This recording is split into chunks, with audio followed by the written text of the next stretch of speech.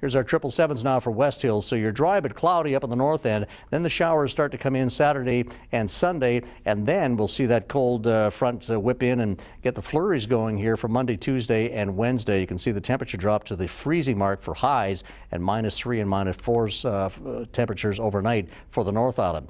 On to the Central Island. Looks like sunshine ahead for Thursday. More of a mix after that for Friday and Saturday.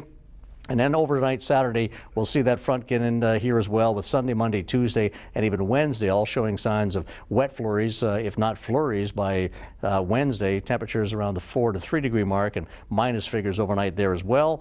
And for the south, we should be in the sunshine for tomorrow and Friday. Cloud covered but dry on Saturday. Temperatures pretty close to normal there. And Saturday night will be our change up when that front starts to get in. So there's our potential for snow Sunday, Monday, Tuesday, and Wednesday, at least wet snow coming in for all of those days. High temperatures on the plus side, but the overnight lows will be around freezing. So we're still in pretty good sunshine shape, Kylie, for a couple of days, Thursday and Friday, but we will see what develops here as we get closer to the weekend and watch that frontal system get in and maybe change the look around here dramatically.